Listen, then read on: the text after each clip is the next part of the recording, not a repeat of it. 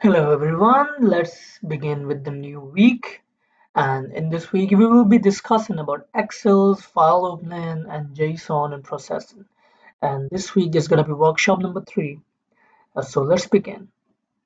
So Python provides us with a built-in mechanism, functions and libraries, which enables us to interact with files on the computer which is running Python. It does. Python is so flexible that it lets you deal with all the files, all kind of files that you have on your system and play with them. Yeah. So why do we want to programmatically store and read data? There are two pointers for that for data science. This is how we might read in some raw data and process it ready for other analysis. Yeah, we might want to fetch some data from a different file and use it for data science and turn that raw data into something meaningful data. And number two, if we have written procedures for calculation, putting these in manually via a process such as input or by hand by a program is inefficient. We want to do bulk processing. Yes, we do.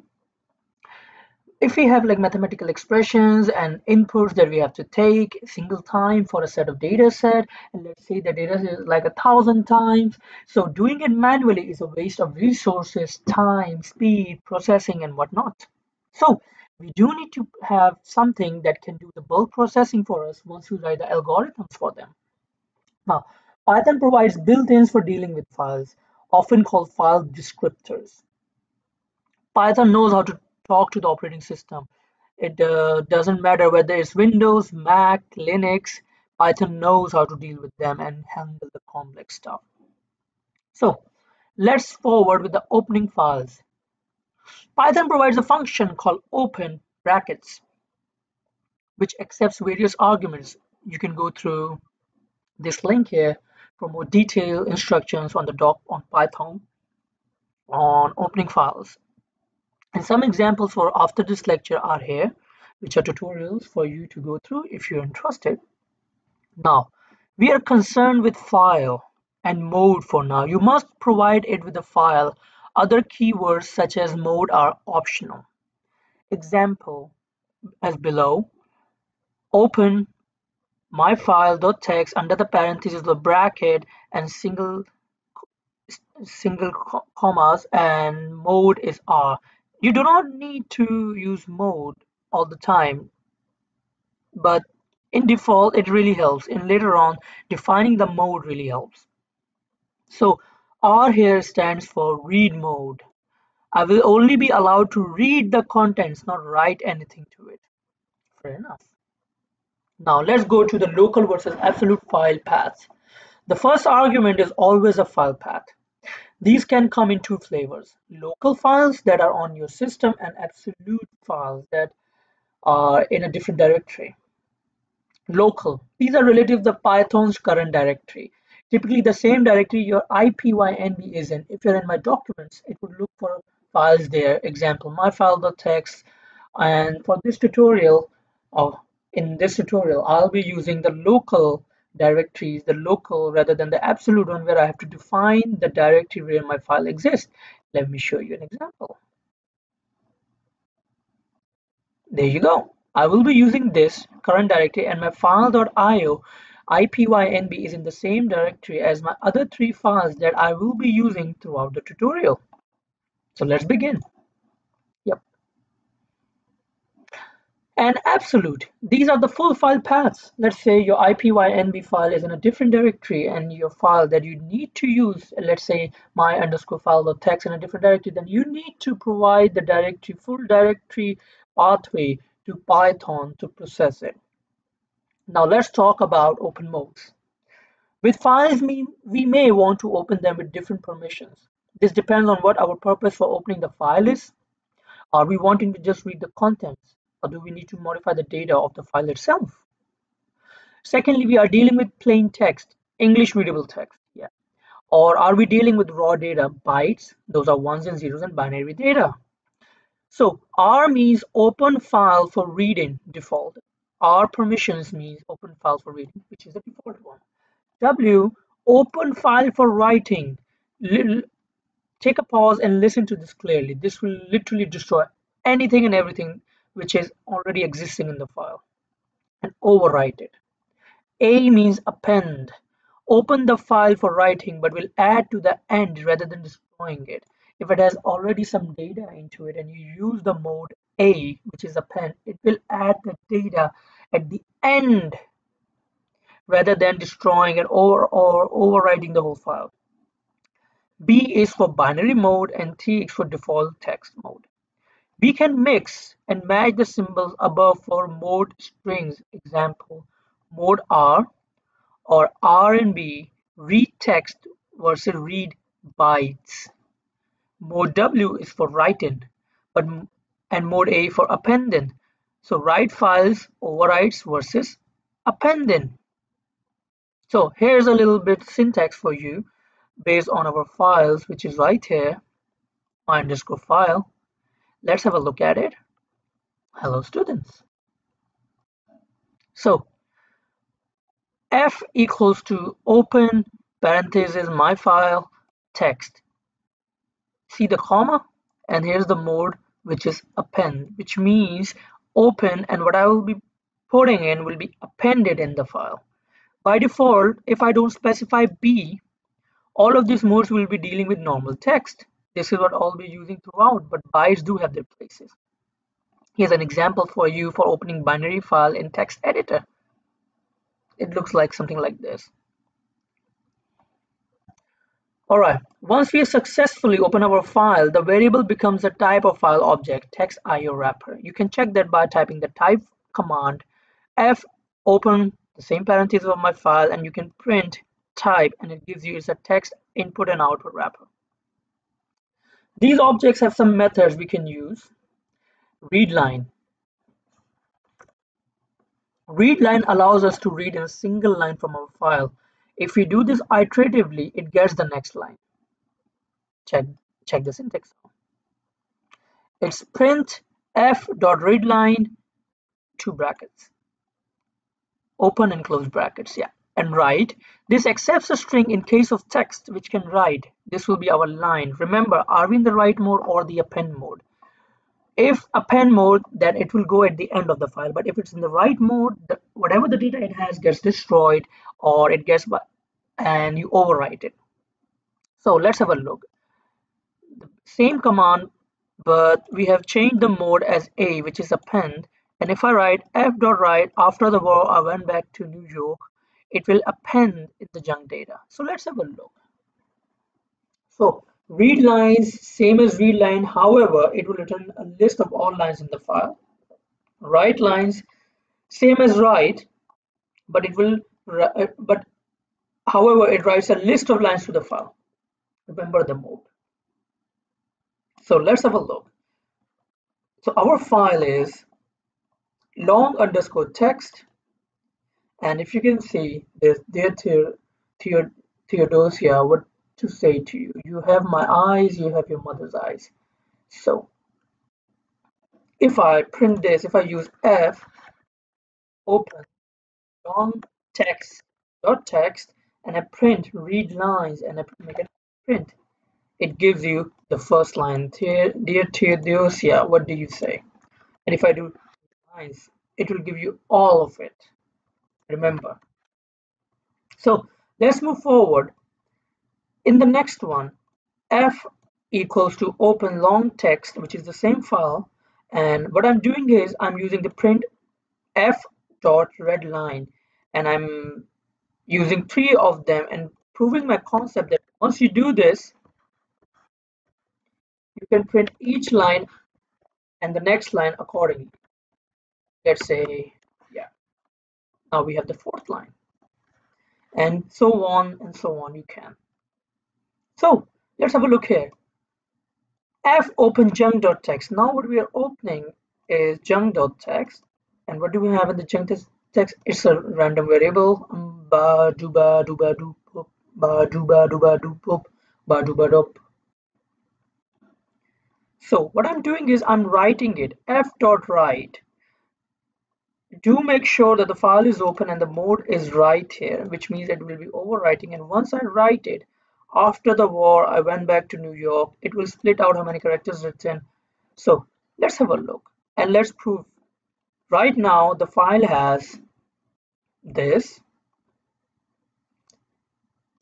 which is my junk.txt, and once I execute this, let's have a look. Did you see? The file is overwritten. So this is the power of Python.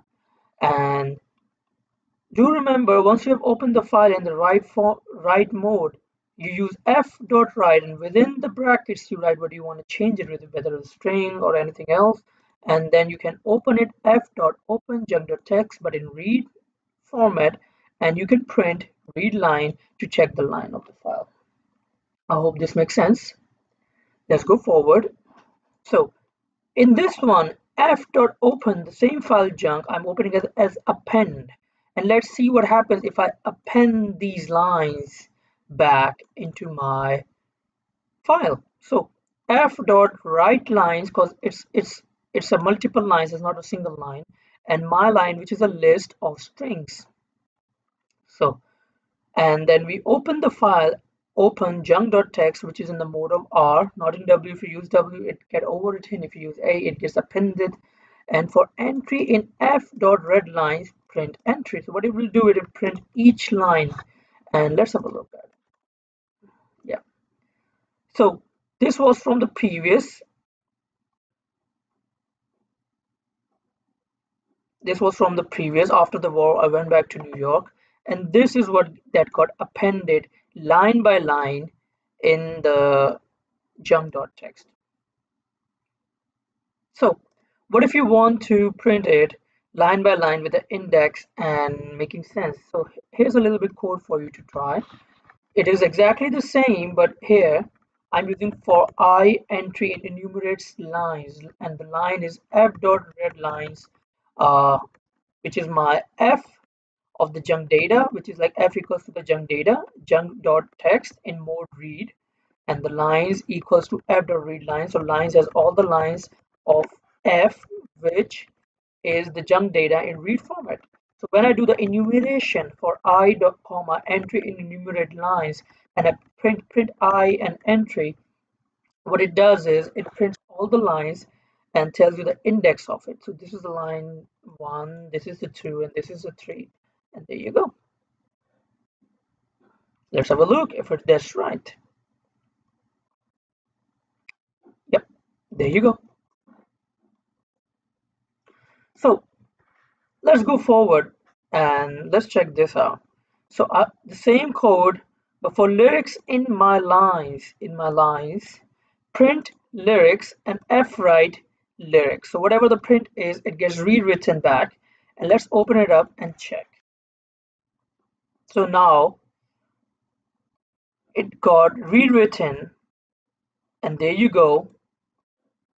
And there's only one line, which is the length of the lines. It's telling you it's just only one line. Let's move forward to CSV. I hope at this point you know how to play with the with the text files and the notepad files you have. And now let's forward to CSVs. We often represent files with certain types. Think about the files you commonly use: doc files, PDF files, XLSX files. There are many types. There are specific ways a file is formatted so that it is understandable. So why do we need these files? The basic answer is transfer, common representations.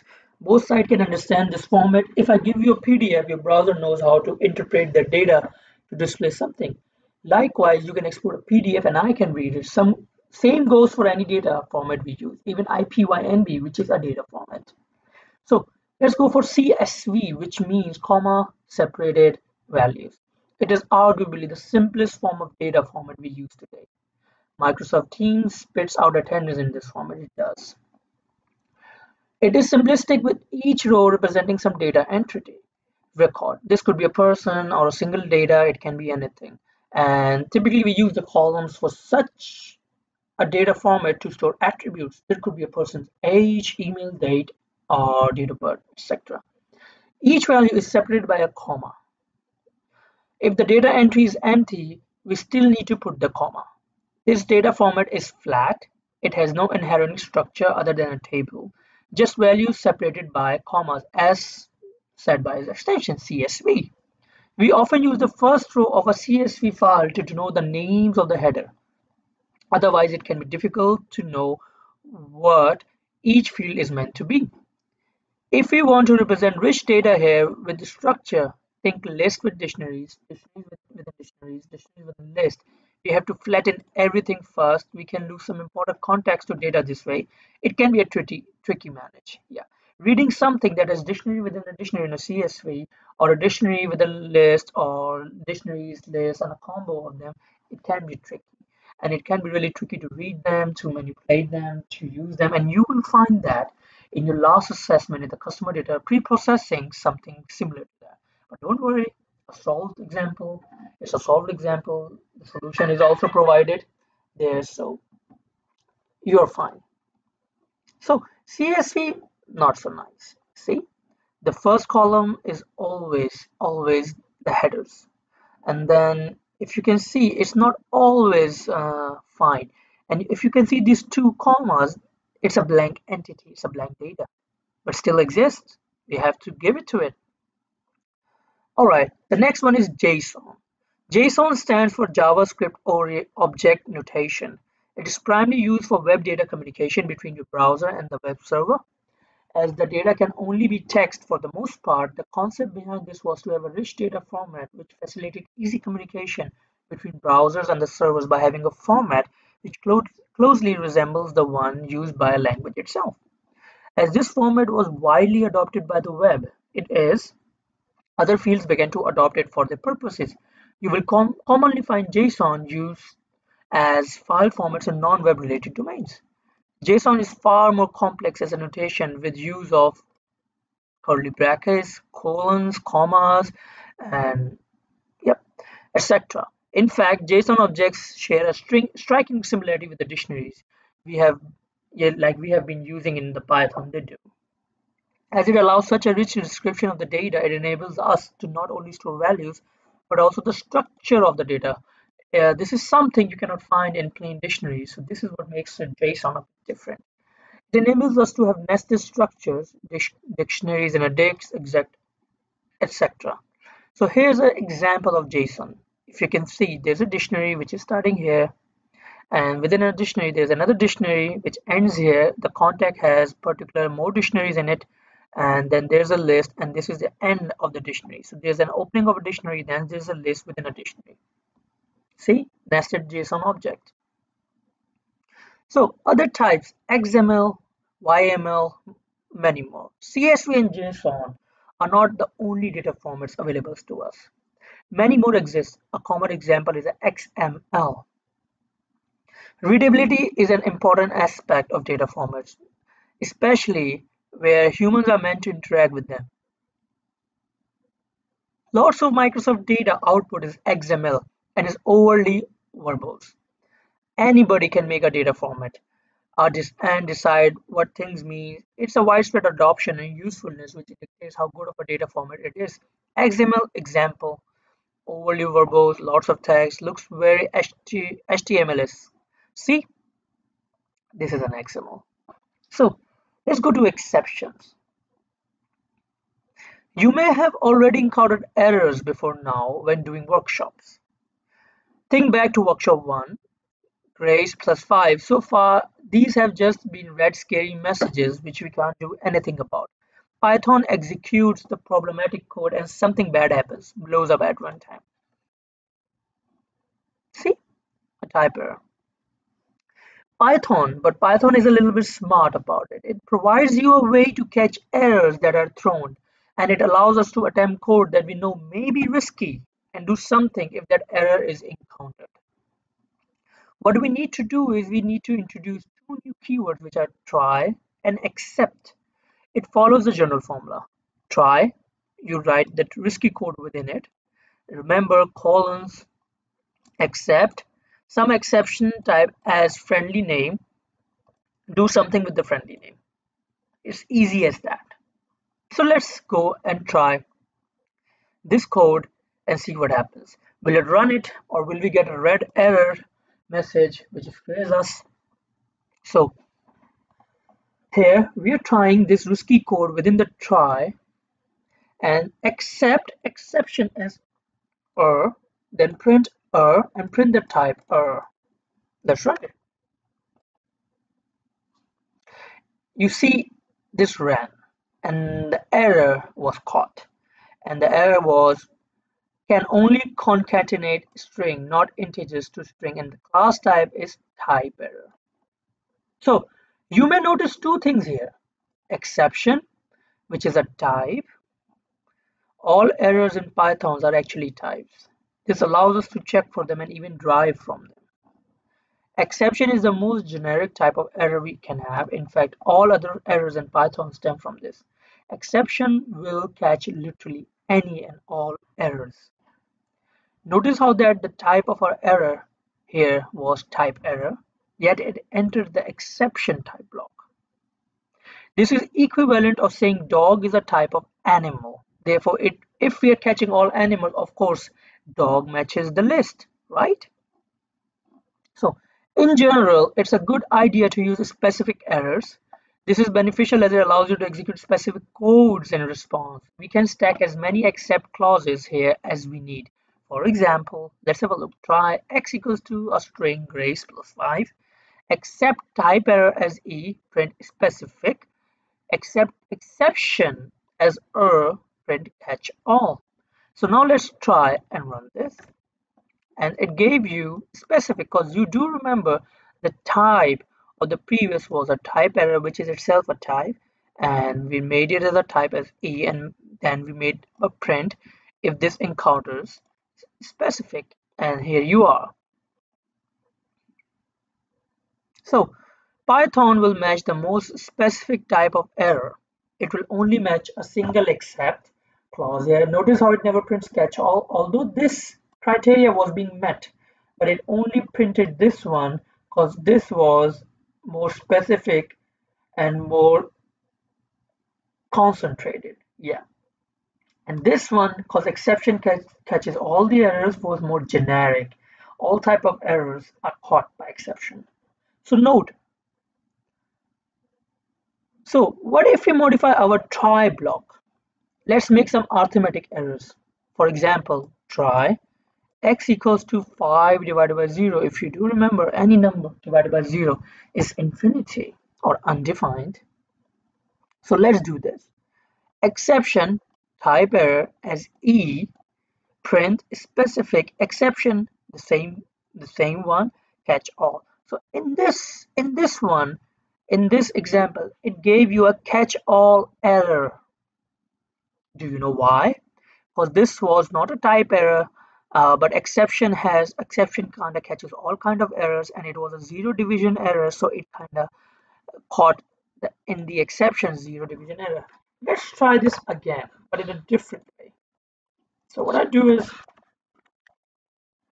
it is exactly the same one, 5 divided by 0, and I do except, but this time I'm using the previous one, zero division error, and I'm naming it as a, and print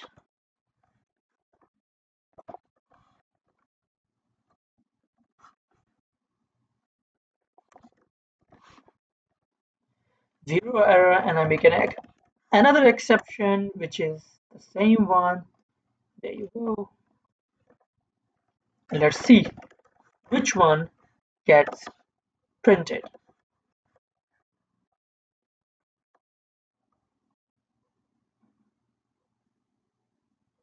Oops, yeah, there you go. So basically 5 divided by 0 was a zero division error, and it didn't go for the exception this time. It went for the zero division error because it's a type, and it gave you a zero error. There you go. Simple as that.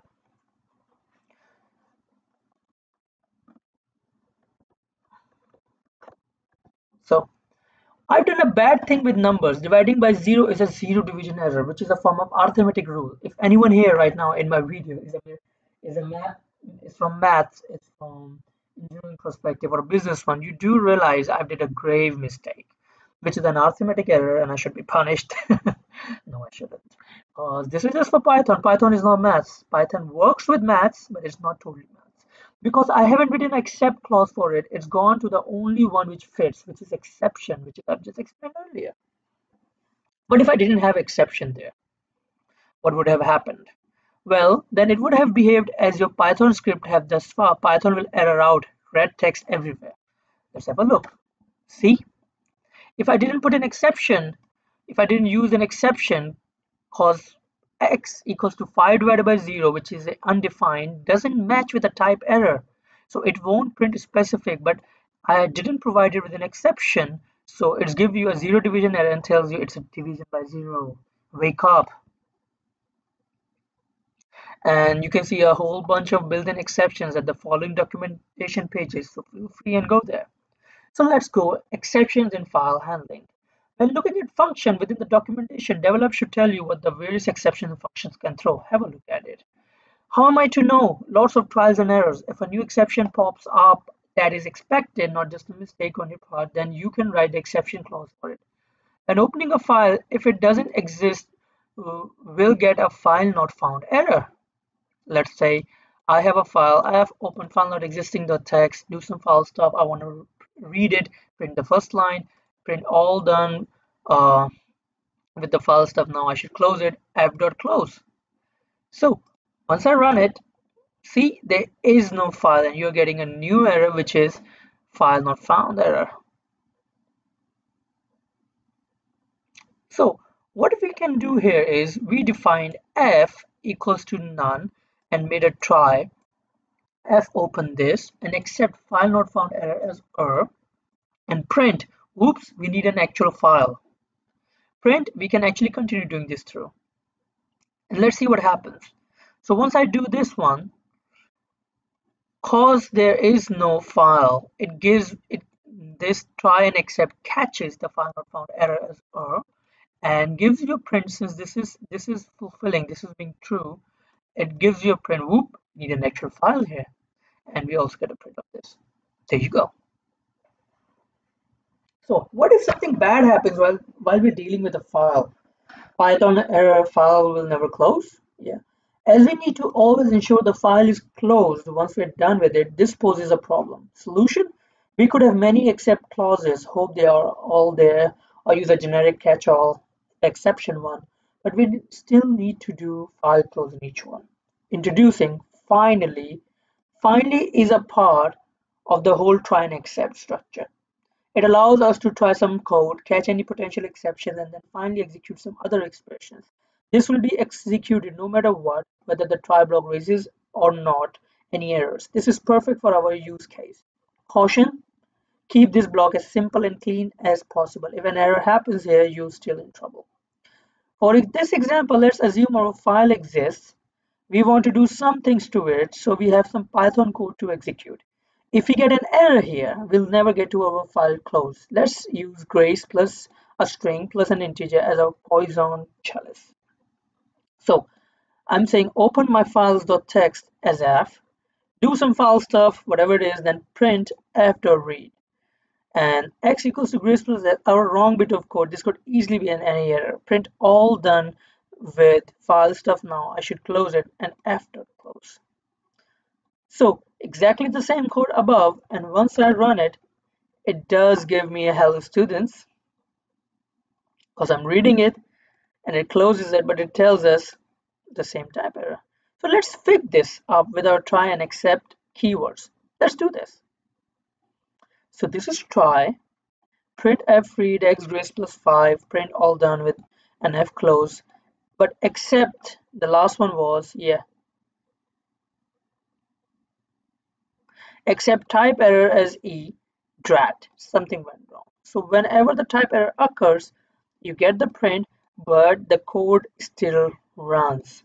It doesn't run this because this X generates an error which is caught by the except and hence we get the print, but it moves forward and prints the rest and closes the file. And there you go. So mixing in our finally, let's go for the finally one. Yeah. So the code remains same. F equals to open my file underscore text. Try print f.read x a string plus 5. Our wrong bit of code. This could easily be any error. Then we do an accept type error as E. Since I know the type, so I'm using as a type error and defining it as E. and I print dry. Something went wrong. And finally, no matter what happens, this code will get executed. And this is the finally part. Hello students, right, something went wrong. Can only concrete strings. All done with the file stuff now. I should close it. There you go. In the last, we're going to talk about the context managers, which is the best practice used while you're in the field coding. So far, we have to remember to close the file ourselves and be very conscious over potential errors coming from somewhere and ruining our day. Introducing Context Manager. These wrap our code and provide a convenient access to files within a specific context. They automatically handle closing the files for us. We need a new keyword here called with. So instead of just opening the file, you can use with command with it and it automatically closes the file for you. What are the benefits? Reduces the amount of boilerplate code that we need, handles the file closing for us, decluttered, more Pythonic. If you're continually open files, let's say you open a billion files and you need to close a billion files or they get wrapped up. So if you're using with, you do not have to worry about it. With eventually does it for you. So if you continually open files without closing them, eventually you'll hit a limit. Only a limited number of files can be opened by OS at any times. Yes, process and memory, we have some limits. Primarily, if an exception is encountered, Python automatically closes the file properly. So try, and finally close becomes with open. So overall, all the structure above becomes with open and do your stuff. So let's have a look with that. So notably, this uses the as keyword, which we introduced in workshop 2 to provide a handle to the file itself. When we move outside of the block, the file will be closed. This is the simple file where we open it up and look at here. I'm using the with along with as and I'm defining my file is as my underscore file and I'm making a print about it. It's exactly the same. But in this one, I do not have to care about closing the file because with already does that for me. So I hope you had fun learning about the Python and the files and the CSV and the JSON. We will go further on the JSON and the Excel in the next videos. So let's see you there. Bye. Hi, let's begin with the CSV reader in this video lecture. And in the previous one, we have talked about how to handle files and about different types of reading and what we can do to use with commands and how we can use the try and exceptions and stuff. And in this one, we will be focusing on CSV reader. So in order to work with CSV data formats, we can use the library CSV from Python. Just like how in the workshop you did import random to pull in the random library functions, remember, you only need to import libraries once. This is typically done at the top of the Python file. You can see that. And in case you do not have the CSV reader libraries installed, but you have the Python installed, so what I want you to do is I want you to open the cmd command and clear and just pip install CSV. And when you press enter, all the files of CSV, all the libraries of the CSV will get installed in your computer, and that will enable your Python to read and manipulate data with regards to CSV. All right. So as I said before, you only need to import the libraries once. So this is here, import CSV. And once you have imported it and you have read it, shift and enter. It doesn't need to be rerun again and again. It's in the memory now. And Python knows that what we're going to be dealing with CSV, so he knows where to pick the libraries from. So let's move forward and read about opening a file. Before we can read or write the data format CSV, we need to actually open the file itself. I have created a sample data file in your, it's available for you to download from your Udemy account. But for us to read in here, I will be using sample underscore data.csv. Let's have a look. This is the one. If I'm right, let's open it up.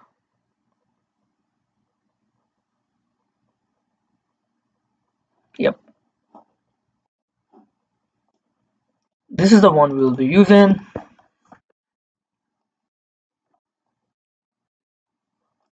Yep.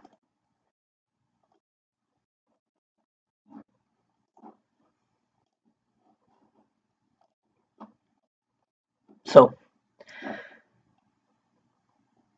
Remember, we can use context managers. Context managers are with and as to handle the closing of the file automatically. So we will be using something like this: with open sample underscore data CSV as CSV file and pass, since right now we do not want to do anything. So let's go forward. CSV reader. CSV contains two primary concepts, and this is something for you to always remember when you're dealing with the CSV. CSV reader, this is responsible for parsing the data of our file and comprehending. It will know to break down the file based on the commas, since it's a comma separated values, and provide us with a way of interrogating the data. And the second one, something similar from the previous one, is CSV writer. This can take up a Python data structure and correctly write it to a file. Yes, we could handle this ourselves, but this does the heavy lifting, less prone to error from our part, and more bulk processing. So this is the syntax: with open the file name, which is CSV, a CSV file, and then we do CSV underscore reader, CSV reader, and we define the delimiter, the file.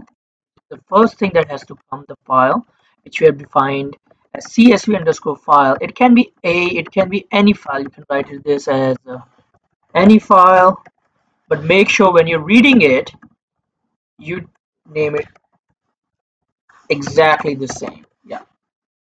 But for now, we will be using CSV underscore file, and the delimiter, we define it to the Python. The delimiter that separates the value from another value is this.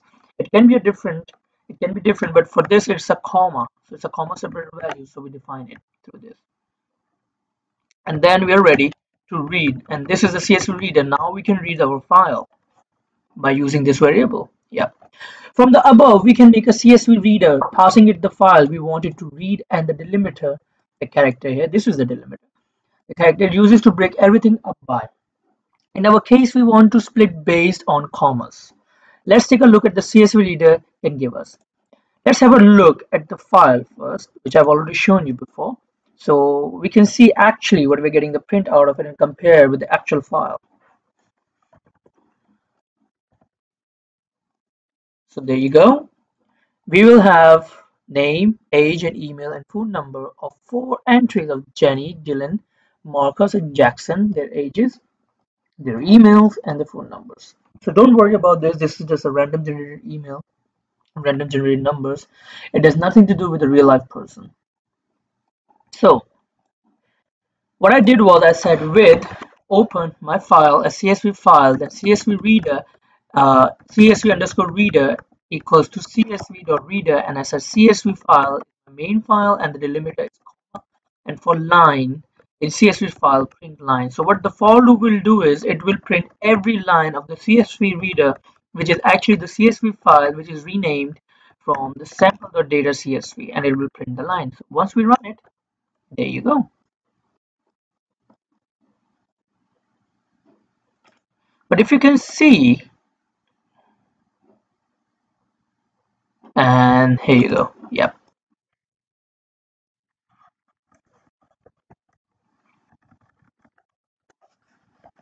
there you go.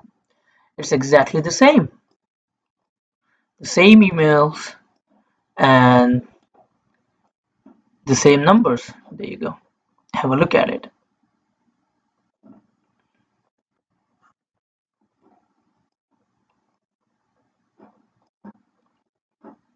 So let's move forward. For each line in our CSV data file we provide, it has split the elements based on the comma. Each line is actually a list. Yes, it is. If you can see, it is starting with a capital bracket and ending with a capital bracket, so it is a list, and every entry is a variable based on the first column, which is the headers. For every element of the list, we get different data attribute. The issue, we still don't know what each one is yet. Let's improve our logic.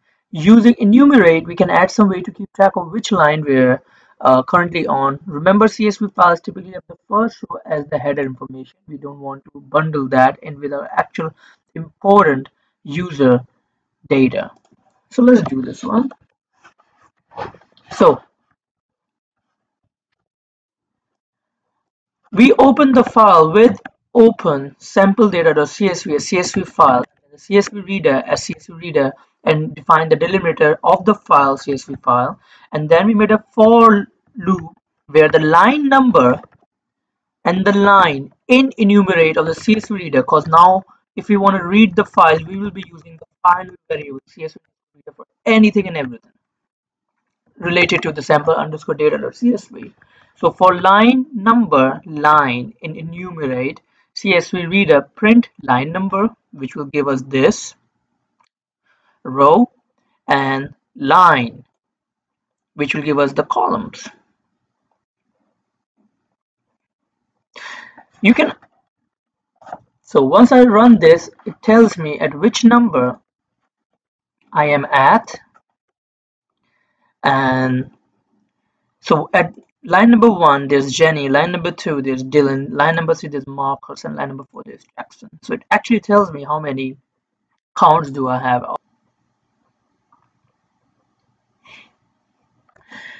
So as we know the order of the attribute names, thanks to our first row, we grab things like age. We know it's going to be at index 1 of our row list. Let's grab all the ages and put them in a list so we can calculate something about them, their mean.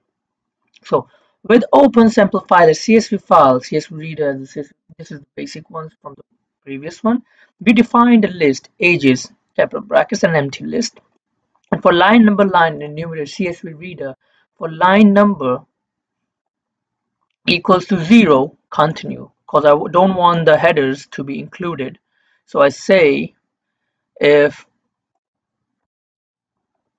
there are line numbers, if the line number is 0, if the index is 0, I do not want anything to do with continue, but after you continue, print the line number and the line. Print type line 1, ages dot append to line 1, and append it to the ages here. So print ages, age, and mean age is equals to sum age divided by the length of the ages, and print mean age equals to mean age. Let's have a look. So if we can see, now we have having a print of the index and the line, and telling us what kind of data type it is, and in the end we are also having the mean ages and the average summation ages.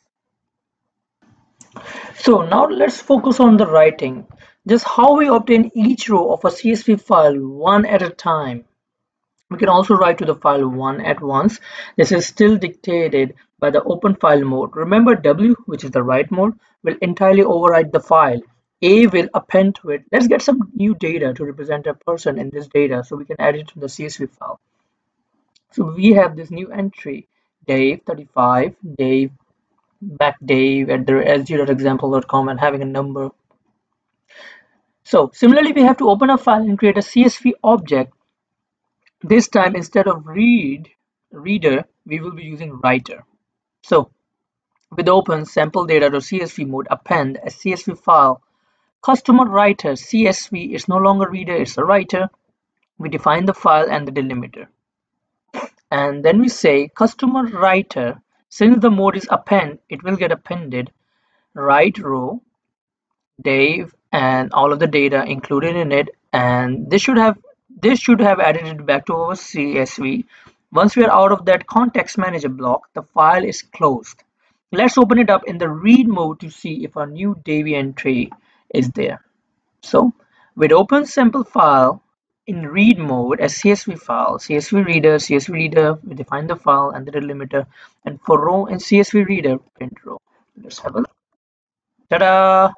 You can see Dave here now. There you go. So let's go on writing with dictionaries. How can write rows pretty easily? We can write rows pretty easily. Each element is just the next attribute along. The CSV writer will put the commas in for us, making sure our data format is consistent. However, we can also write in some dictionaries too. So with open, we define as a reader, delimiter this for num row in CSV reader. If num equals to 0, headers equals to row, and print headers. See, now we have the headers. And the next one, let's make some data to put into which conforms to this dictionary. So I have a dictionary, my dictionary, Kirk, age, email, phone number, and I say with open another data.csv with mode write as new file. Write a CSV dictionary, new file, field names equals to headers, write row dictionary.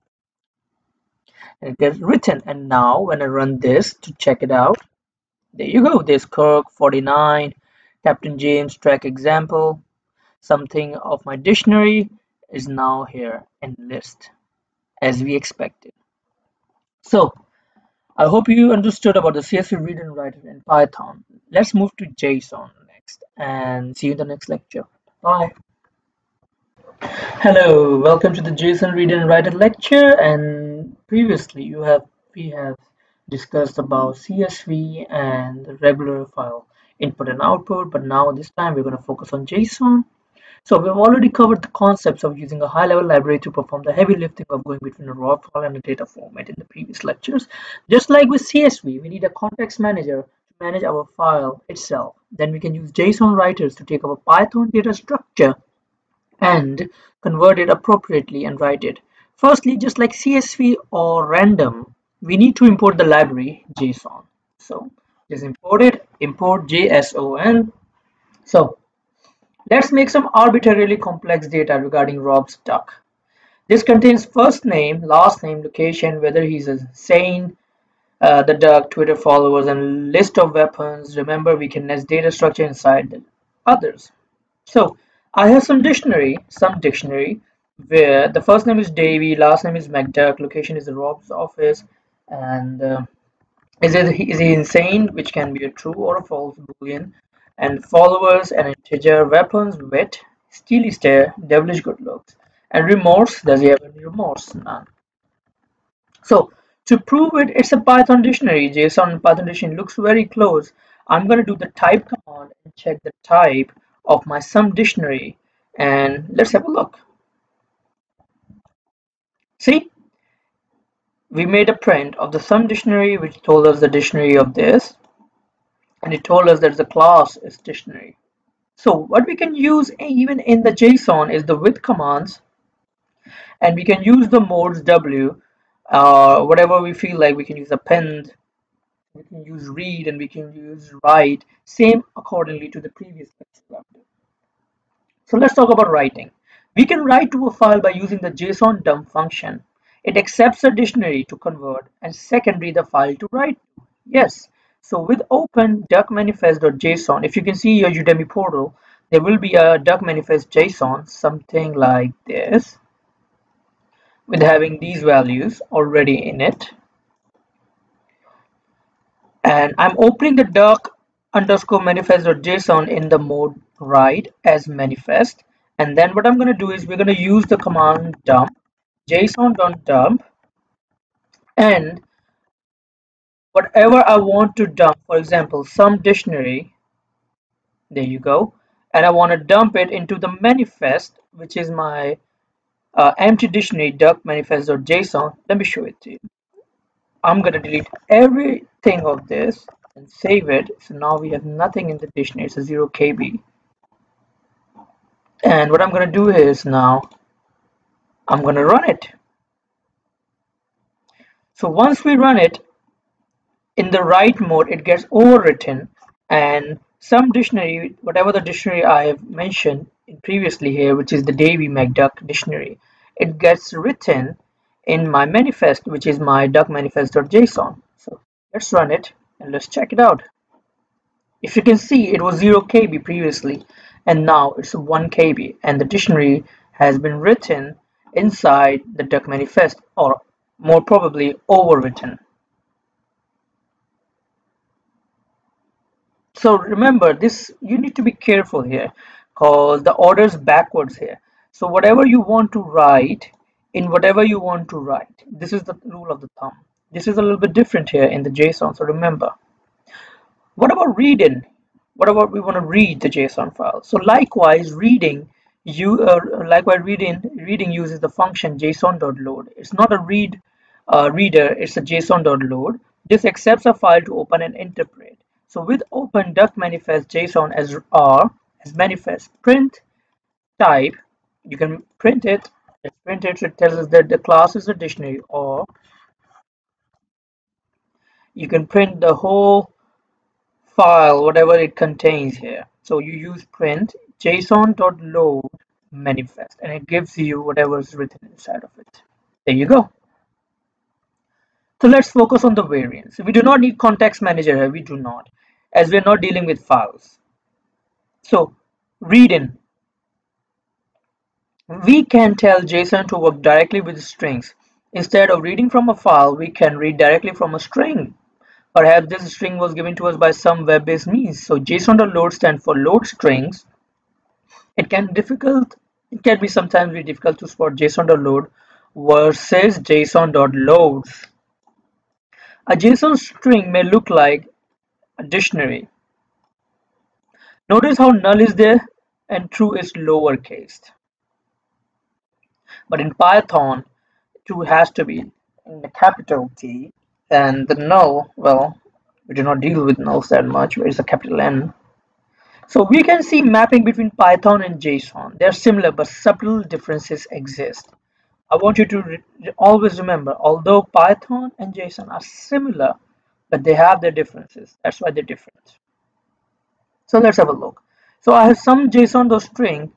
Here's a string, and within a string there is a dictionary. Overall, this is a string, and I said print this. And when I said print type some JSON string and print some JSON, some underscore JSON.string, let's have a look.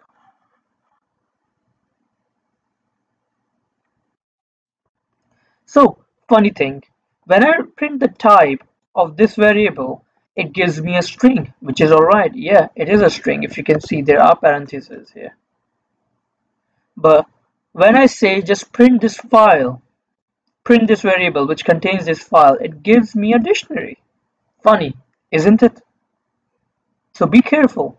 Things are different between JSON and Python. It's not actually the same. They can be a dictionary, they can be a string, and overall the output can be really confusing. But you need to know what kind of type of data you're dealing with. So let's have a look here. So converted from JSON. This is something I'm converting from JSON. So JSON.loads and some JSON string, I'm loading it. Print converted from JSON, print type converted from JSON. And as you can see, once I use the JSON.loads on my some JSON string, it gets converted into a dictionary. It gets converted into a JSON. And once I do the type command to check the type of it, it tells me it's a dictionary, and the print is exactly the same previously. But now the null is none, and the true automatically converts into capital true. So writing. JSON dump stands for dump string, which will convert the Python object to JSON and return a string rather than going and modifying a file. So if I have a dictionary, my dictionary, let's say with the random values, and I want to print JSON dot dumps and my dictionary, so as you can see, there you go. It converts back whatever I have here in my dictionary format into the JSON format. Now none converts back into null, and the true is a small t true. There you go. Alright, let's see you in the workshop number 3, Unsolved, in the next video. And if you have any questions so far by now, please send me a message on my or from your Udemy account, and I'll be really happy to help you out. Hello students, welcome to the workshop 3 task. And in this one, we're going to be talking about the file IO, CSV, and JSON file formats that we have discussed earlier in the previous lectures. So let me give you a little bit of introduction before we move on forward to the exercises and later on to the lectures where we are solving those exercises together. So what are the aims of the workshop? Last week, we looked at the functions and classes and how we might build up on our repertoire of code into reusable sections using these concepts, as well as break down problems into smaller, easier to manage subproblems. An example of this was an exercise from last week where we converted grades into classifications, where we inserted the filters, if you remember, and we checked if a certain student had a grade fulfilling a certain criteria, what kind of grades do they deserve. But we let it depended on Python to decide that based on the criteria that we told it to. All right, whereby we can build a simple function which takes one number and produces one string. Using our knowledge of list comprehensions, we can simply apply the basic function to each element of grades. This week, we have looked at file input and output, looking at how Python can interact with any operating system which is running it, either with Windows, Mac, or Linux, and manipulate files with reading and writing, or both. We explored how we might save data to files such that it can be easily understood by other parties, and why data formats are beneficial in this regard. Notable examples of this were the comma-separated values, which are CSV, and JavaScript object notation, JSON data formats. Along the way, we also introduced new vocabulary and keywords such as context manager, using the with keyword along with as well as continue, used in for loops. In this workshop, we will also briefly consider NumPy, which is a library for numerical computing within Python. And yes, you need to install it through pip install NumPy, which is quite easy. These are used to provide some nice functionality for calculation purposes. Most of the numerical computing within Python either uses this directly or builds on top of it. Please see the useful information below on how to look up certain Python functionality is provided. The concept behind this workshop is about discovery and experimentation surrounding topics covered so far. Feel free to discuss the work with me, use your Udemy accounts and text me. Give me a message, let me know where you're stuck, and I'll always be there to help you out. So let's begin with the file IO. For this workshop, as always, save a copy of the completed notebook. Name this something memorable workshop 3. So reading files and exercise 1. Create a text file in the same directory as your Python notebook for this workshop session. Fill this text file with content of your choice. These could be your favorite songs lyrics. There, Theodosia from Hamilton will be my choice here. Name this as example ex1 underscore data text. And you can find the file within your Udemy module in the resource manager in the resources, and you can download it if you want, or you can make your own text data with your own content. I have no problem with that. It will look something like this.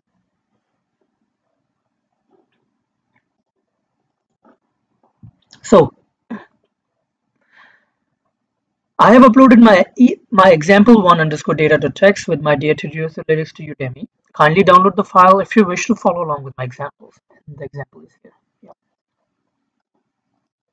At the moment, we are not interested in the format of what is in the file, just the raw text within it. So all I want you to do is make a file.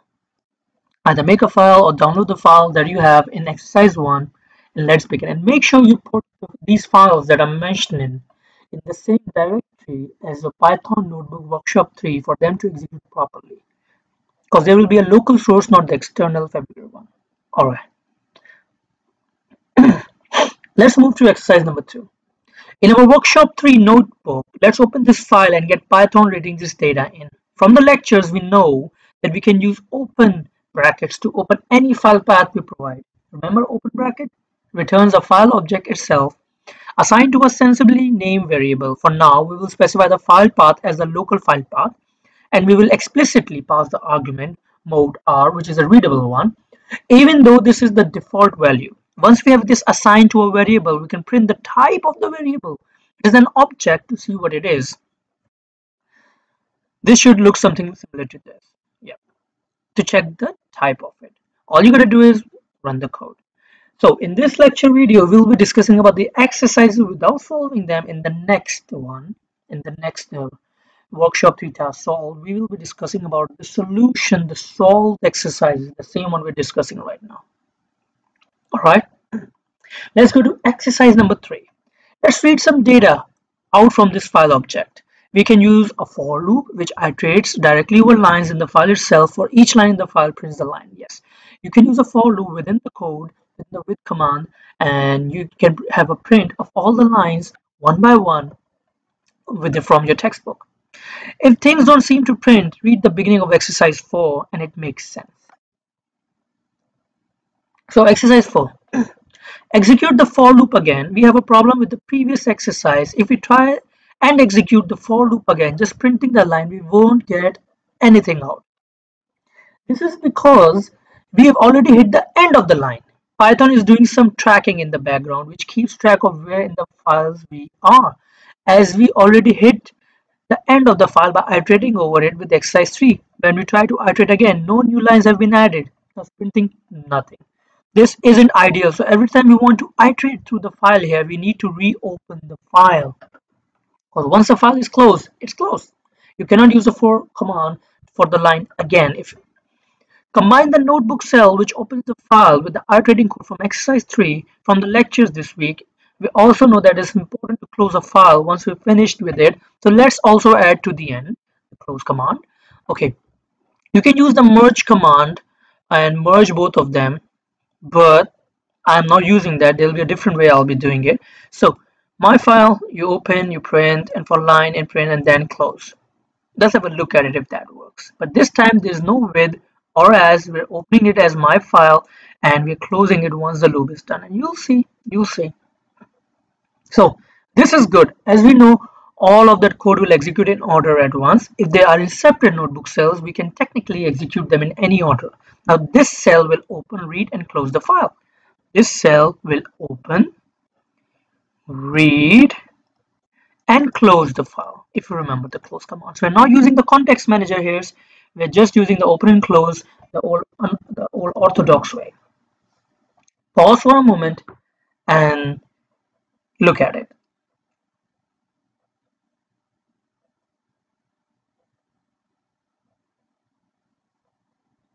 Now, let's move to exercise number 5.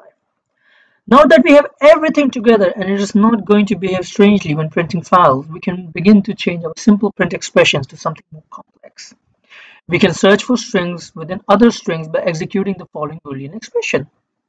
Example, in my example, I want to check if the lines we're checking contains the word Theodosia. No, Theodosia is not equal to Theodosia. Yes, the capital letters are a real big thing in Python. Be aware of it. The lower cases and the upper cases, they have to match. They have to be exactly the same.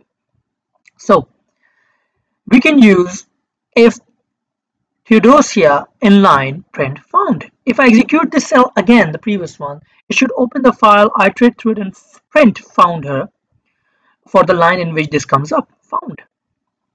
Depending on what is your text document, search for some string which is present. So basically it's a filter that filters whatever the word I want you to. Well, you can be a little bit creative at this point. Pause for a minute and you can provide an input command and you can search throughout the text of different words. Instead of just a fixed word Theodosia, you can search something else. So you can put an input command and make the user provide that string to search within the data. Number 6, let's go to exercise number 6. This isn't very useful either. I want to know the line number whether this lyrics comes up. We can use enumerate, we definitely can, covered in the previous workshops to provide line numbers alongside the elements themselves. Modify your for loop to use enumerate, which is passed to a file object. Replace with print statements to now print the line numbers which is string appears found at 0. I want to print like that. So use enumerate command. In my example, Theodosia only appears once on line 0, the first line. If I wanted to find a more common word, I'm going to search for V. Note, I can call the function lower on a string to convert it all to a lowercase. This might make checking easier. I can check for V and V with a single check now. Example, if V inline lower, print found and the line number. I found some more entries which I missed before. Alright, here's a footnote for you to read. Have fun. Exercise number 7. Instead of just printing the lines where we have found V, lowercase and uppercase variants, let's append these lines to a fresh list. What I want you to do is number 1, create an empty list, giving it a suitable variable name. Make sure this is done before your for loop, otherwise you'll constantly make empty ones. Number 2, if your chosen word is in the line, append the line to this list. After the file close line, print the lines both ways, see below. We can see that in indeed a list of strings. That's what I want you to do. I want you to find the line, tell me it's found, whatever the word I'm searching, at what line number, and I want you to append it to a list and make a print out of it. Easy cheesy, isn't it? Or a nicer way, we can iterate through this list we made and print each individual item. Or you can provide the /n for a next line command and you can give me this. It's upon you if you want to like do the previous way or this way, whatever you feel comfortable with. Let's go to exercise number 8. Notice how we seem to be getting an extra space between prints. This is due to the /n, which enters at an end, or rather all of the /n. We can remove the trailing new lines spaces by calling rstrip on our string. This proves this. We can check the following. Nightmare, this is excessive. Print nightmare, you'll see something a print like this. Yes, this is a lot of blank space. If we print nightmare.rstrip, it will return a string which is rid of the special characters and all the spaces. Yes, it won't have all the spaces and it will strip everything from the right and give you this is excessive. Try these commands. There's also something called lstrip, but it's for you to experiment with. Let's move to writing files. Exercise 9. In a new cell, we need to open a file to write. Let's write to the same file we've been working with. This time we will specify mode write. Yes, we know we need to close the file, so let's write that in at the bottom before we forget. Yep. As before, we should see it's a valid file and the type is correct. So we open a file and this time we're using a write command and whatever you want to do to it and it will get written and then you just close the file, opening, processing and closing. That's all. Number 10. We can call example9 underscore file the write, passing it to a string to write to the files. The behavior of this depends on the file mode. In our case, we're on write, which will erase any existing content with what we put. If the file doesn't exist, it will create it. Write some content to the file by modifying the do stuff section of our code. After this, print up the file and check what you intended to write. Open in Notepad or Notepad++.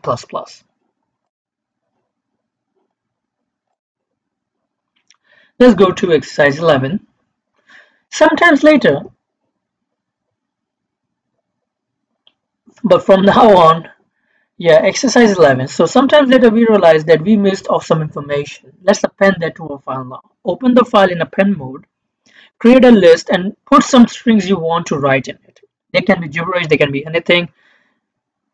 Note, they can also be numbers converted to strings, but if we just try numbers, we'll get an error. So do the gibberish, some gibberish equals to a list, though a deer, a female, deer, far, a long way to run. And iterate through this list.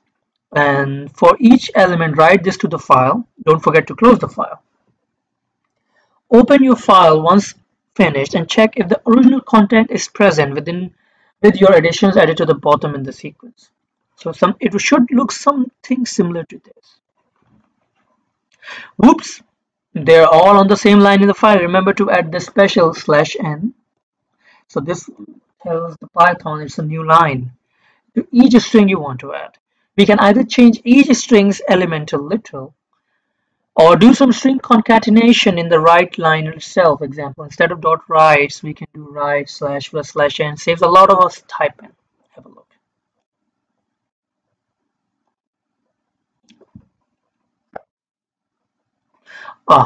Almost. We need to make sure we write a new line at the end of the exercise 9 bit or before the first line written for this exercise. Try fixing this so you get the following output, swings and roundabouts on this one. Let's move to exercise number 12. Take a pause, 5 minutes, get your brain a little bit refreshed, and then continue. If you're stuck, so far you understood the question so far, then trust me, you're on the right track. And if you're having problems, then go back to the lectures or send me text or send me a message. I'll help you. I'll help you with it. And do remember that there's a solved workshop task available for you to look, and you can download that from your resources just to help you. Okay, so let's continue. Exercise 12. In the lecture, we introduce context manager that starts with a with, and you have to use alongside with s. Let's use this for now. So we f open another file, do stuff becomes with open and as f and whatever you want to do within it. So duplicate your solutions to the previous answers involving the file opening, replacing the clunky open and close mechanism with some context manager. Try doing that. So let's move to exercise number 13. Try the following in a new cell with open brackets, no exist text, SF, and pass. You should get the following output: file not found error.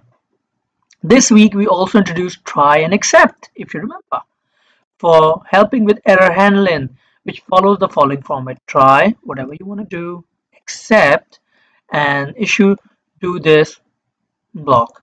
Put the context manager in its entirety within the try block. Add a nice print message into the accept block which alerts you that something happened. And try this. Exercise 14. We can improve this. Currently we have no idea what the error is. Modify the accept line to catch the general exception using the as keyword. Give it a useful name. Then use this in your print statement. Exercise 15. As we have already encountered this error, we can add a more specific except clause above the general one. Make this catch the file not found error exception and get it to print something different. Except file not found is found, print this, this, this. This try except structure will prevent the whole of Python from erroring out. Any code after this structure will continue to be executed as normal. If this code is unrelated, then it will execute just fine. Be cautious of putting code outside this try structure if it relates to what's inside. The behavior of errors being followed by these except clauses is known as error hidden. So now we will be talking about CSV. In the previous one, we were focusing more about the try and accepts, the with and open, the context managers, how to deal with files, how to write them, append them, open them. Now we're focusing on CSV, separated values. So on the downloadable resources in your Udemy account, you will find a wind_data.csv file downloaded. And remember to download this to the same directory as your Python notebook, just like the text files from earlier. Exercise 7. Import CSV and read the wind_data, the CSV file, using a context manager. The file will be in the read mode. Create a CSV reader, passing it the file we just opened. Print each line of this reader to see what data we're dealing with. Exercise 18. Extract the first line as this contains the headers. Store this as a variable. Take note of the type of this file, of this line, compared to our lines from the raw file reading earlier in the workshop. What do we notice? Exercise 19. Which index would we need to take the extract the wind speed attribute? For each line, obtain the wind speed index. Remember, index the correct index. This will be a string. Convert, cast it to a float, append it to a list of wind speeds. Note. Be careful not to include the headers in this, just data values. We do not need the headers, and numbers to do the analysis on. Okay, let's go to number 20. How many wind speed records entries do we have? How might we find this out from the list we have just created?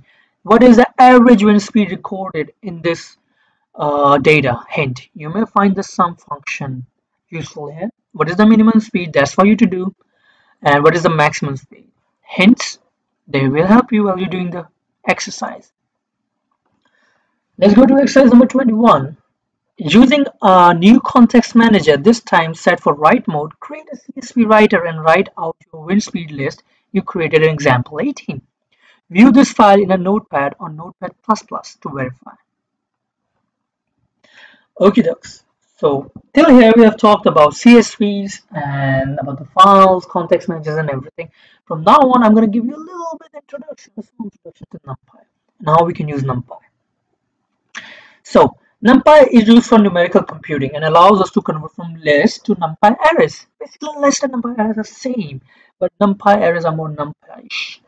These types have useful functionality defined on them. Have a look at the following code below. NumPy arrays behave very similar to Python standard lists. However, they have more defined functions available to them for computational purposes. Previously, you had to create an expression to get the summation and then length and calculate the mean. NumPy has a function to do it. You do not have to go through summing of everything and then divide it by the count. To get an average, NumPy can do it for you. Remember, functions are useful for utilities and routines we may often require. Therefore, NumPy bundles a lot of these as behaviors on their own data type NumPy and ND-array. For scientific computing, NumPy is written with several optimizations in mind. This makes it significantly faster for calculating on large sets of data. So let's have a look. So before you start with importing NumPy as NP. So x equals to NumPy np.array is speed.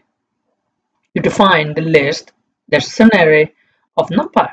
You print type speed and you print type x. So you print x bracket 0 speed and starts indexing for so far equivalent is how we use them, and you check this on reverse indexing. And these are the useful statistics that you can use. Print mean, x dot mean, print max, x dot max. This is a way max is the function and x is the array, NumPy array. So it works like x dot max. Then you print minimum, x dot min. More complex statistical measures of spread dispersions, print x dot standard deviation, x dot variance, and you can try all of this. Go for it. Go crazy. So let's move to JSON, read and write. So recall Davy McDuck from this week's lectures. I have decided to add a new data attribute for ducks. The number of people they follow on Twitter. This is known as following. So duck 1, first duck, Davy McDuck, and the followers and the following.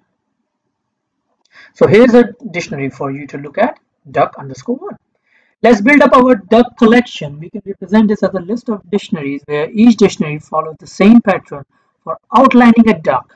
First, let's define some ducks. Feel free to add your own. So here's my duck 2. His name is Jim. Last name is Bob. Location is Turing Lab. Insane, false. Followers 1, 2, 3, 123. Following 5,000. And weapons squeak. And remorse, none. Here's my duck 3. First name is Celeste. Last name, don't have. Location is Throne Room. Insane, true. Followers, 40,189. Following 1, her own account. And weapons, politics, dance moves, chess grandmaster, and immortality. We shall put these in a list called duck collection. Duck collection equals to list duck 1, duck 2, and duck 3. Go through the duck collection and make sure each element is in place and all your ducks are accounted for. Exercise 24. Import JSON using a context manager, with an as. Open the JSON file for writing. Using JSON.dump, write your ducks collection to the file you have opened. Remember that the arguments are almost backwards from what we have used to. Open the file and we can copy its content, which are rather unbearable at the moment, and use a pretty printing website to make it a bit easy on you guys. Paste your file contents to this and see the output. Are all your ducks there? Do they have all their attributes? Pause the video for now, go to this link and check. Okay, let's move to exercise 25. Using JSON.load, load your saved JSON file back in, assigning the output to a new list variable other than duck collection. This should be identical to your duck collection. We can check for this by checking the equivalence between both lists. Exercise 26. Write some code which for each duck will calculate the difference between the number of people following them and the number of followers of the Twitter account. Positive if more people follow them than they follow. Print these, append them to an empty list called trendy ducks. Example for Davy, this would be his followers. Minus his following. In this case, 12,865 minus 120, which equals to 12,745. Note, this should be done programmatically, not by yourself in the manual way. I might give you many more ducks. I want these resultant numbers for all ducks. Hint, how do we index dictionaries? Some dictionary key should give us the value. Our list we just got from JSON.load has a dictionary at every index of a list, nested structures. So you would get an output something like this. So let's move to exercise 27. So what I want you to do here is, I want you to, NumPy has some I want you to go back to NumPy. So NumPy has some useful functionalities. If I wanted to find the trendiest duck, the one with the most net followers, followers minus following, I could use max or minimum, but this gives me the value back out, not necessarily which duck this relates to. I want an index so I can track the duck down. Convert the trendy duck list to a NumPy array. Air underscore 20 underscore ducks, NumPy array 20 ducks. We can now call argmax on this NumPy and array object or argmin to show which duck has the most or the least. Try doing it. If I assign a variable to that function call, I now have the index of the trendiest duck. I can use this to go back to my original duck collection list, which houses each duck dictionary and pull things like their name. Print the first name of the trendiest duck programmatically and print out the net following count, the thing you calculated. No manual entry here. This code should work directly off of the list collection so that I can add more ducks and your code would work exactly the same. It has to be Pythonic, it has to be programmatic, it doesn't have to be manual. And maybe a new duck is crowned champion. Hint. Duck collection would get our first duck. We can replace 0 with any variable so long as it returns an integer. Duck collection would return a whole dictionary related to the duck. We can then reference the keys within the dictionary. Hint 2. You may need to cast the net followers. NumPy likes to use its own primitive data types of numbers. You will see a print. There you go. I want to print like that. So let's go to exercise 28. Your boss has given you the task of creating a separate JSON file. In this file, he only wants ducks who have a net follower count greater than 0. You must filter out the ducks who follow more accounts than who follow them, and save these ducks back out to a JSON file, just like your input was. So these are the 4 things I want you to do in this exercise. Number 1, reusing your net follower calculation, find indices of all the ducks you need. Number 2, store them in a separate data structure. Create this and add the correct ducks using the indices found. Number 3, open a new file in write mode to put this JSON data into. Use a context manager written as. Use JSON.dump to convert your separate data structure into JSON and store it in a file. This exercise will involve a lot of juggling of variables, and data structure, and logic. Values and indices will need to be managed appropriately. Try doing this before moving into exercise 29, where we will look at nice feature of NumPy, which might be more helpful. So, 29. NumPy provides some functionality outside of these objects. Have a look at this. NPy where and the expression. This returns an ND array of indices where the expression holds true. For example, we can provide a whole array of values in an expression which can be used to filter. NumPy will then not only find where the condition is true or false, but then convert those into indices and provide them. Example, we can find all the indices of ducks where the net follower count is even. Normally, we would pass an integer number to this expression. However, with NumPy arrays, it can be applied to every value. If we print the output of this expression, we should get a list of true-false where the condition holds. We can pass this true-false list into an NumPy where, and it will convert those into indices for us. Have a look and try it out. This has written a tuple. If you remember tuple, a tuple is defined as brackets, item, item, and item. This trick here is that it's a single element. You can see by trailing comma. To get the actual array list which contains the indices, you'll need to call 0 on the NPy where result. Note, if you want to convert a NumPy array back into a list, we can cast it just like we did with numbers weeks ago. As we can see, only one of our ducks has an even count. This is a duck at index 2. Surprise, it's Celeste again. So this is the last one exercise for you to go with. Copy your answer to exercise 28 and now use the NP where from example 29 to make your solution tidier, cleaner, and more readable. In my example, I did a Boolean expression for even numbers. You need to find those greater than 0. Hint, the array you get back contains elements which are the index to look up. A list comprehension is a perfect choice. It sounds complicated, but it's just a list of indices you want to go through and use them to reference the right ducks, making a new list out of them. So the extended exercises are optional, and this is something I won't be covering, but this is for you to look at it. But there are no extended exercises this week because I know this workshop 3 task is a bit tougher than the last two workshops, but this will train you to become a data scientist. At this point, I would ask you to go through the exercises again and try coding them yourself. And if you get stuck and if you have a problem, there's a solved workshop 3 task available for you to download and look through the codes. So have fun. See you at the workshop for 3 tasks solved in the next lecture. Bye. Hello, welcome to the workshop 3 tasks solved. And in the previous lecture, we talked about just the questions that we're going to be focusing on for the workshop 3 task, Unsolved. And now let's talk on the solution. If you got stuck in the previous workshop, then it's totally fine. It was meant to be a little bit difficult, so you can tone up your skills for data science and AI.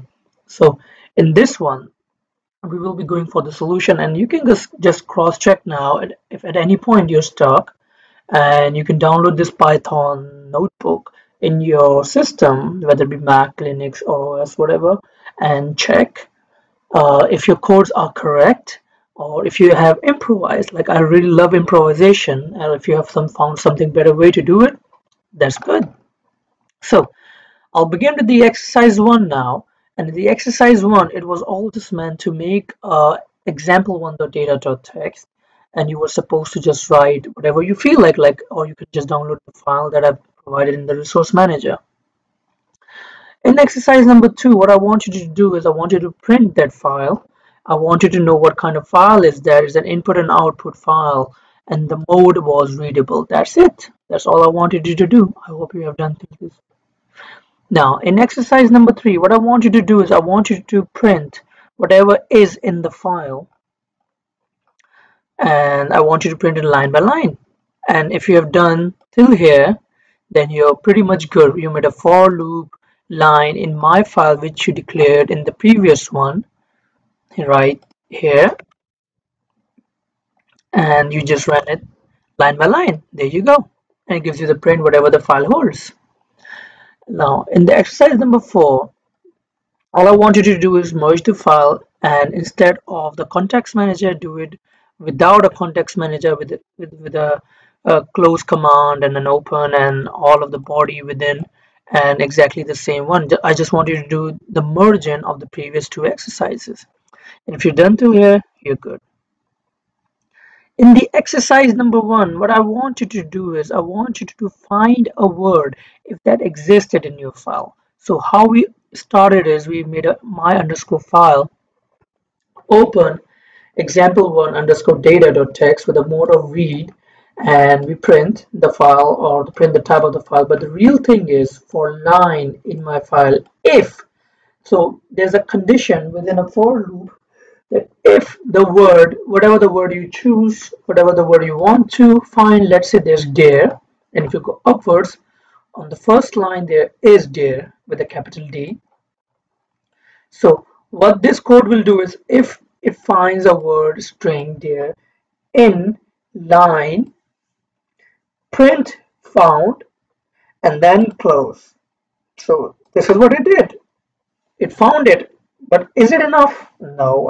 And then if you were next exercise, what I want is I also want to find the index, like the index, the line number where they are. So in exercise number 6, what I want you to guys do is modify your for loop to use enumerate, which is passed on your file object. Replace your print statement to now print the line number which your string appears. So what I want is I want you to find the word, whatever the word it be, and the line number within. So let's move forward. This is my code. So my underscore file, open the file. It's exactly the same till here.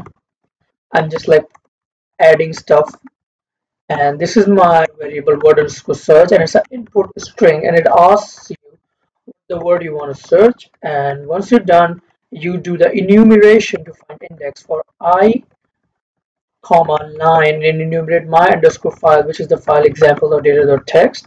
And if word search in line lower, what lower does is it lowers, or whatever the string you add here, let's say you mistakenly at a capital D or stuff, it lowers it and checks found at line of I, whatever the I is at that instance, and the line, whatever the line is in the my underscore file, and then it closes. So once we run it, let's say my word is here.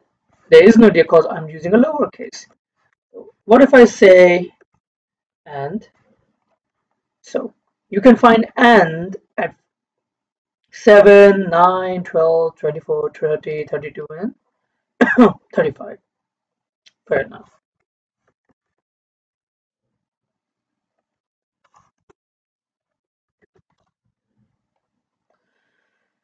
So let's move forward to exercise number 7.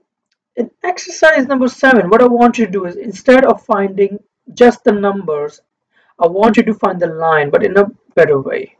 So what I want you to do is create an empty list, giving it a suitable variable name. Make sure it is done before your for loop, otherwise you'll constantly make empty ones. If you have chosen word is in the line, append the line to the list. After the line close line, print the list both ways.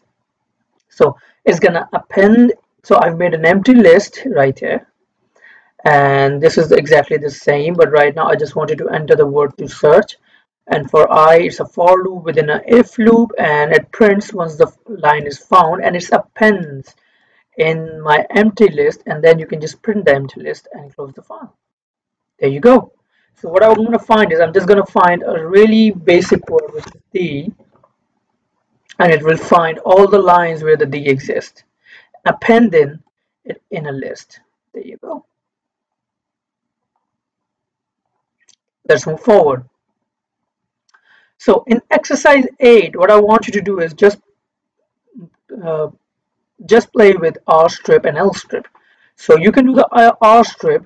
So nightmare equals to this is excessive slash n slash n slash n, print nightmare R strip plus coding. So this is excessive coding. Its plus is it adds the string by stripping the excess and gives you a print. And you can also do hello professori slash n plus nightmare dot L strip. So what it does is it does hello professori, this is excessive. So in the writing files, exercise number 9, what I want you to do is I want you to open the file in the write mode and print. That's it, and print the type. So the text IO wrapper and the class should be text IO wrapper. Let's move to exercise number 10. In exercise number 10, what I want you to do is I want you to open the file and read in write format, write whatever you want to write in the file, then close it and read it again. So this should be easy. There you go. In exercise number 11, what I want you to do is I want you to open a file. Here you go. In append format and just append it in the end. So what we're going to do is we open the file, which is a text file, in the mode append, and some gibberish can be anything. Let's say this is a list with which has 4 elements, and I want to append them in my previous list in my ex9 file.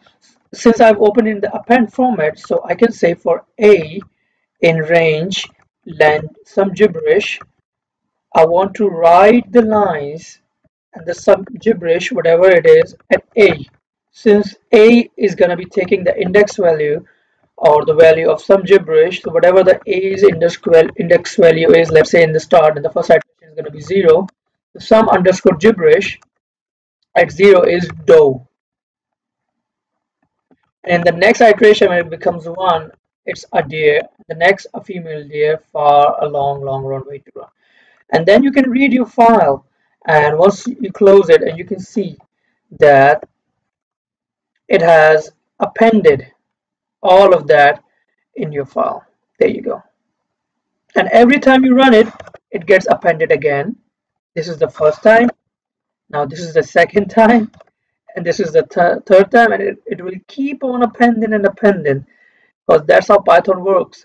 Unless you flush the memory, which can be done from cell, kernel, clear output, and then you can run all or the run whatever you want to run.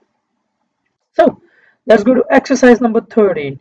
What I want you to do in exercise number 13, I want you to use a context manager with the try block and add a nice print message into the except block which alerts you that something happened.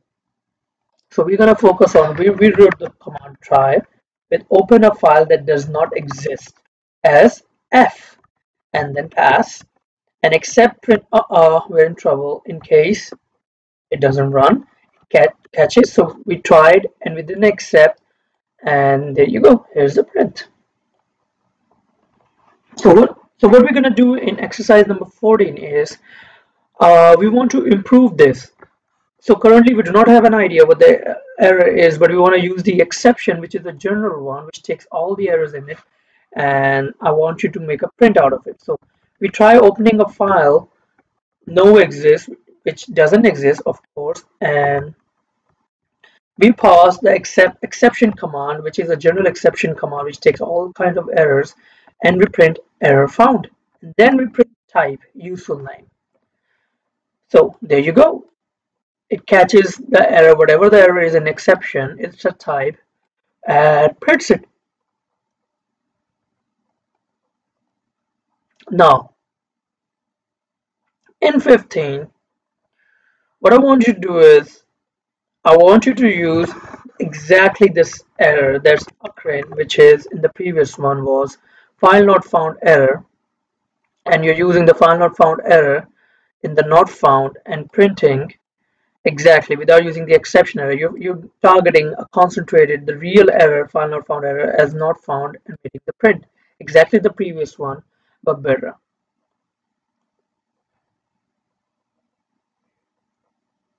In exercise number 16, what I want you to do is, I want you to download the resource windata.csv in the same directory as a Python book, and just like the text files before earlier.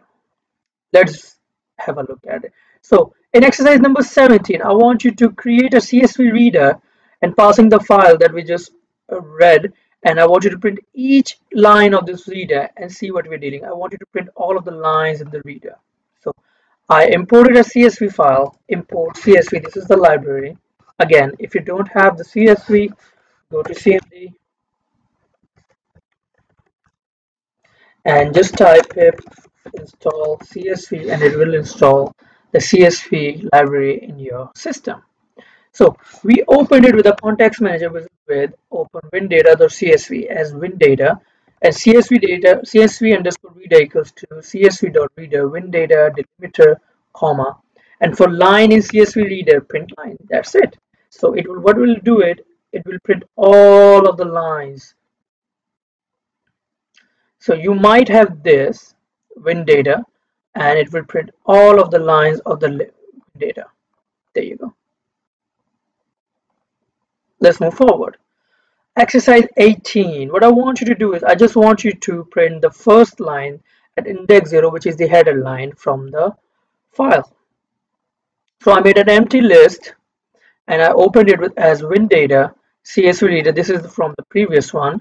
And for line number line enumerate CSV reader, this variable right here, if line number equivalent to 0, which always remember at 0 the CSV in a CSV file is the header. I want you to catch the header. So if line number is equivalent to 0, then empty list 1 equals to line, else continue. And when you print the empty list, there you go. You have it. You have all the CSV separated headers right here, separated by commas. Let's move forward to exercise number 19. So what I want you to do in number 19 is, I want you to find 4 things. Number 1, which index would we need to take the extract the wind speed attribute? I want you to extract the wind speed. For each line, obtain the wind speed, index the correct index. Number 3, this will be a string, convert cast into a float. Append it to a list of wind speeds. So what I want you to do is, I want you to import the CSV file. What we do is we import the CSV file. I've already imported it, but just for the proof of concept. So WinSpeed underscore data is an empty list. I opened it with windata.csv as windata, and CSV reader equals to csv.reader windata and the delimiter, telling Python how I'm going to use the CSV and the delimiters. So for line number, comma line enumerate CSV reader, if the line number equals to 0, I don't want it, cut it, because I don't want my data of the wind speed to have, what do you say, the headers. And wind speed underscore data append float line 2. Always remember this is the columns, and if you go backwards, wind speed is at index 2, 0, 1, 2. So every time this for loop runs, it will take the second 0, 1 to the wind speed and append it into the wind speed data, and you can just print it in the end. And here's the list. Make sure this is out of the loop because I want the final result, but if you put it within the loop, then you will have a lot of data and buffering, and you will have the answer, but at the very end one, but that's not the way we want the print, right? So there you go.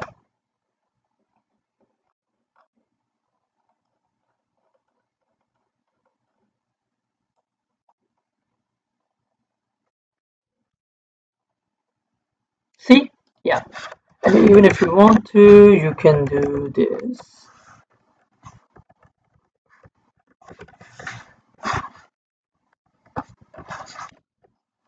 So the entries are 50,530.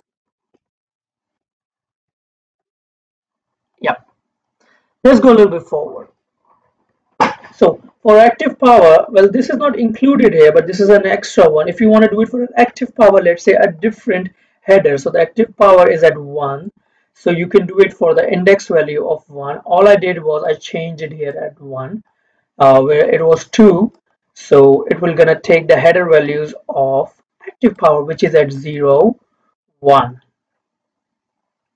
Let's move forward to exercise number 20. So in this one, what I want you to do is I want you to do four things. I want you to know how many wind speed records entries do we have. How might we find this out from the list we've just created? You can use len command to tell you the numbers. What is the average wind speed record in these data? Here's a hint. Use the sum function. Number 3, what is the minimum wind speed? And what is the maximum wind speed?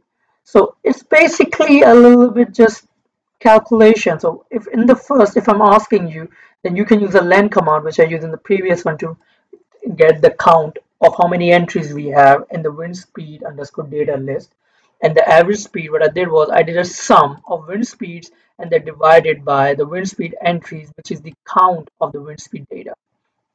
And to the max speed, I can use max and the list. And then for the min, I can use the min command and wind speed underscore data. And the rest is just print commands to show. So this is an extra thing I'm going to show you. It's a little bit labeling and plotting, and we're going to focus and we're going to find that in matplotlib in the next lecture. But just for to make you see how real data science works, how the plotting works, here's a little bit graph for you to see a wind speed versus active power. This is just some extra information for you. So the maximum speed that came out was 25.2 meter per second, or a mile, yeah. And the minimum wind speed is 0. So at this time, I guess there was no wind speed. So let's go to exercise number 21. Do the previous one exercise just with a context manager. So using a new context manager, this time set for the write mode, create a CSV writer and write your wind speed list you created in example 18. That's it. That's all I want you to do is I want you to open it and write the data in the CSV file of the wind speed data. That's all.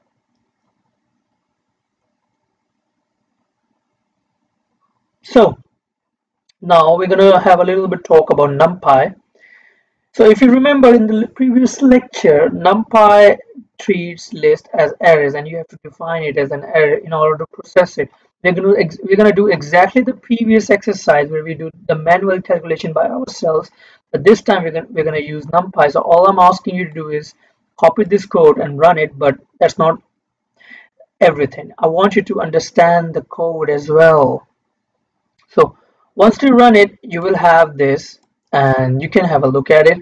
So first you import numpy as np, speed at winspeed underscore data, x equals to np.array.speed, because now we're converting the speed list, a Python list, into an numpy array.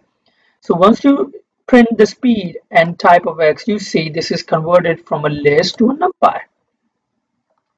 So we print speed standard indexing. We're just checking if this x, which is a numpy array at 0, equals to speed at 0. If it is equivalent to both of them, it's true. So this is just a proof of concept that when you convert into a numpy, the index is exactly the same as the previous Pythonic one. So these are some useful statistics. Print mean, mean equals to x dot mean, max, x dot max, min, x dot minimum. In the previous one exercise, in the 20, we had to do the calculation by ourselves for Python, which is not that quite difficult, but if you use NumPy, it saves time. They have pre-built functions, so you save a lot of time. And it can also give you a standard deviation and a variance, and we don't have to do the standard deviation or the variance by ourselves mathematically. You can just use the functions.var, and there you go. So in exercise 23, we're going to have a look at the ducks. So if you can recall Davy McDuck, what I want you to do is I want you to just copy all of these three ducks and insert it into a list called duck underscore collection, which we will be using in the later exercises. So if you can see, this is a duck 1, duck 2, duck 3, and they are in the duck collection of duck 1, duck 2, and duck 3. I also made a print duck collection to make you see through all of them, and the total number of ducks are 3. There you go. In exercise number 24, what I want you to do is I want you to import JSON using the context manager. Open the JSON file for writing. So the mode is going to be W. Using JSON.duck, write your duck collection to the file you've opened. So we start with importing JSON, and we say with open file for writing JSON mode W, which is the writing, as f writing, JSON.dump equals duck collection f writing. So this is what I want to write, and this is where I want to write it in, which is my f underscore writing, which I have wrote, which is as file underscore for underscore writing.json. In the next one with open, I'm opening it as a read, so I can read if it exists in my JSON file, and yes, it is existing in my JSON file. So let's move to exercise number 25. Using JSON.load, load your save file back and assigning the output to a new list variable. Other than duck collection, this should be identical to your duck collection. We can check this. Yeah. So we imported JSON with open. We opened it as a read mode, and we loaded it into a new variable, which is new underscore var. And if new underscore var equals to duck collection, then print both are equal, else no one's equal. This is just to check if these are identical. So when we run it, oops, yeah, we haven't, there is no file right now, and I haven't saved it, but yeah, you did get the point. So exercise number 26. In this exercise number 26, what I want you to do is I want you to print all the ducks, and append them in a list called 20 ducks.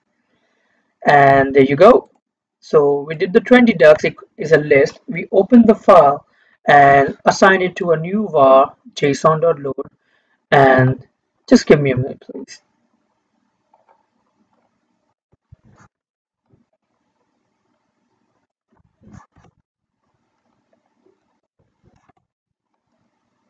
There you go. And in this list, what I want you to do is I want you to write all of whatever we have written in the file for writing in JSON in the new underscore var, and then make a for loop. And what I want you to do is I want you to find the net followers, which can be the followers minus the following, and then print and append in the 20 ducks. So I want you to read this question again, and well, I have given you an explanation about it, and give me a print exactly like this. So what we have done is we have found the net followers and made a list of 20 ducks, and here they are. appended it into the list. So let's move to exercise number 27. And in exercise number 27, which is quite easy, what I want you to do is I just want you to I want you to convert this into a NumPy, and I want you to print and find the maximum, like from the list before 20 ducks, who has the most followers. I want you to find them, and I want you to name them, whoever they are with the most followers. So the duck collection argument 20, first name, have a look at it.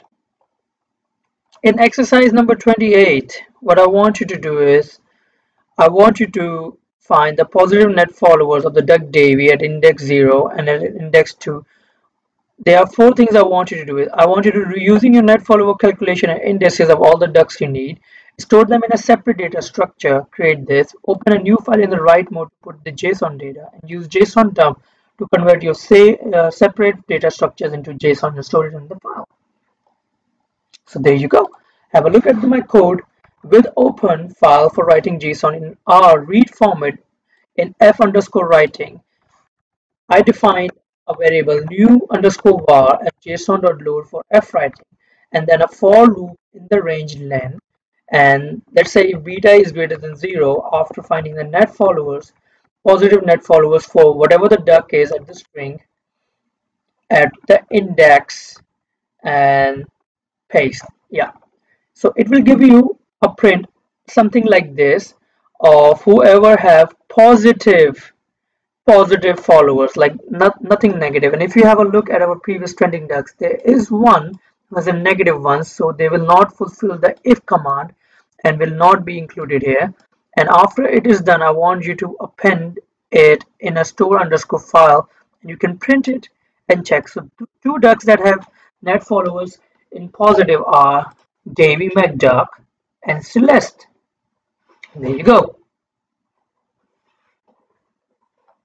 So in number 29 exercise, all I want you to do is run these commands and check if there are numpy errors, arrays and lists. So that's it. And in the number 31, I want you to use a list comprehensions to exactly do the previous one that we have did here in a longer run, but with list comprehensions. So have a look at it.